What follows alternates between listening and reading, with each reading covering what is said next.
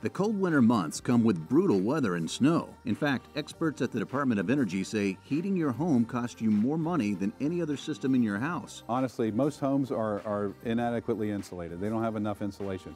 And if you address that and really bring it up to speed, so to speak, you could save up to about 20% on your energy bills. Dave White is a home improvement expert with Home Depot. He says 90% of homes are under-insulated. If you go up in your attic and you were to measure and take a look at what your insulation is up there, I'll bet that it's probably not what it should be for your area. And when you need to, you can take a product like this, Pure Safety, and really literally just put it on top of what's already there. Sealing your home is another smart move. Those little gaps and cracks can add up to the equivalent of about a 2-foot hole in the side of your house. So think about how much energy you're probably losing.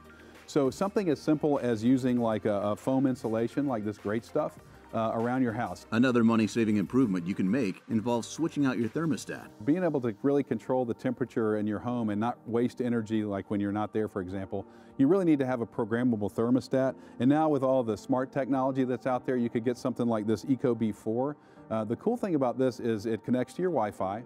It has the Alexa voice service, so you can talk to it. There's plenty more information and money-saving ideas at homedepot.com/energy.